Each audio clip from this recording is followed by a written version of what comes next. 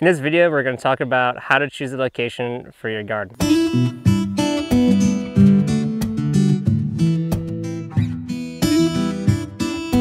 Right now it's April, it's a little bit late in the season, but if we find the right place, we'll still be able to plant and still have a good harvest. The ideal place in this time is a place that receives sun in the morning, but afternoon shade, which is why I'm here next to this line of moringa trees. So we'll receive sun in the morning, shade in the afternoon.